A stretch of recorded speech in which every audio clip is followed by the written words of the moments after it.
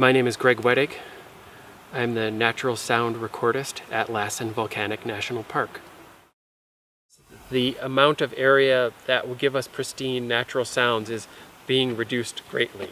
And I feel it's my job to collect those baseline recordings, those quiet places, before they disappear.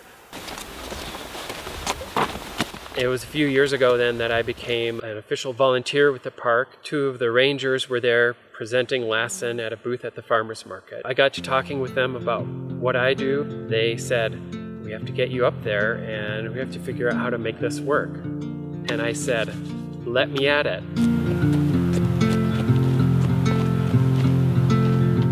The recording I do is ambient recording.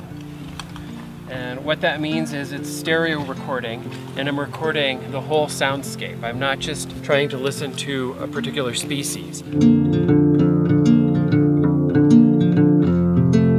I have a long cable on my microphones because these microphones will pick up sound 8-10 miles away. And if I'm close to it, you can hear my fingers just rubbing together, or my mouth moving, or my stomach gurgling. Try not to drink tea or anything before I go out and record, because the mics will pick that up.